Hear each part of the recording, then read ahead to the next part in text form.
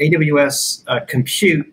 As Daniel said, we had the chance to actually sit down with Dave Brown and have a great conversation with him. He runs all of EC2 for AWS, and as most analysts do, we also got pre-briefed well in advance of what was coming down the pike, so we could answer the questions and have some intelligent conversation in forums like this. And I wrote an article on Forbes, and which hopefully you can check out. But net, what Amazon did is they raised the game on compute again. And it's funny, I harken back 10 years ago where there were companies, Andreessen Horowitz saying software is eating the world. And my snarky response was always, well, software has to run on something. And the reason why people thought that silicon was getting commoditized was because the industry was allowing it to happen. And now you have companies like AWS and you have Apple who are strategically using silicon and to their competitive advantage. So AWS made a few announcements. First of all, they're expanding Graviton 2 workloads with better networking, better storage. So really good evolution on that. Also, AWS announced its Graviton Ready program, which is enables software partners to offer certified solutions. Those solutions from ISVs as opposed to being those applications that enterprises are building itself. Now, the new they also announced Graviton 3, which is a brand new SoC. And while Amazon didn't say it, I believe it's using the new ARM Neoverse V1. And Graviton 2 is positioned at having a 40% price performance improvement versus what was available from Intel. Graviton 3, AWS is promising that it goes even 25% higher compute performance compared to Graviton 2. And that's just for general compute. They're doubling the size of the SIMD unit, which drives machine learning and things like cryptography. And they're adding bfloat 16, which you might remember that Intel added that to the last generation of Xeon scalable processors.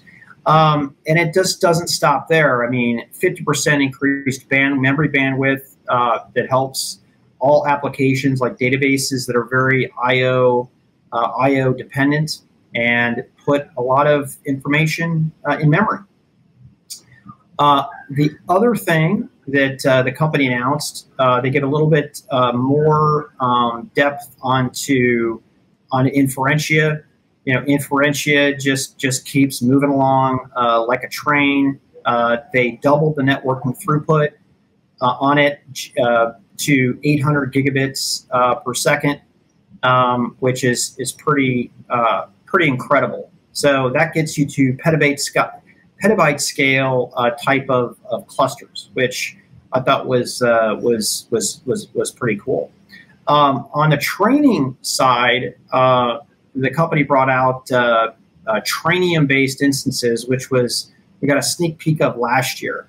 And right now, NVIDIA dominates in all training. And what AWS is saying is they have the fastest and lowest cost of machine learning training in the cloud, providing 40% lower price to train deep learning on the A100, which is the P4D instances. I mean, if that isn't huge, I don't know what is. Now, there have been a lot of companies that have made claims that they do stuff better than NVIDIA when it comes to training, and it didn't necessarily make a dent in the market. Will this? I mean, if it does, it's going to be absolutely unprecedented. I think we've seen, a few chinks in the armor with Habana in certain training workloads outperforming Intel. But if this happens, this could be, I think it could be a first.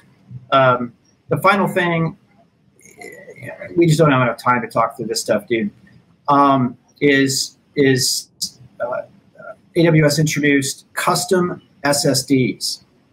where they're modifying the firmware to pretty much go a hell of a lot higher performance than standard off-the-shelf SSDs, and they added multiple instances to support that. Whew. Great stuff. No. No, that's a lot to cover there, and obviously we went from AI to ML now across to the instances. Pat, you covered it really well. I will just add a little bit of sparkle and color here. AWS is doing some strategic things on many fronts very well. They're building in-house silicon that continues to push the boundaries. And again, going back to my comments where I talked about competition, I feel the same way here. It's very democratized. AWS has teams that are focused on working with Intel, focused on working with NVIDIA and AMD, and there's certainly a ton of users on x86, but they've also made some tremendous investments in their ARM team to build out custom capabilities, whether that's Inferentia, Trainium, now Graviton 3. They're making it very digestible. Of course, at the 6.5 Summit, we launched the Graviton Challenge.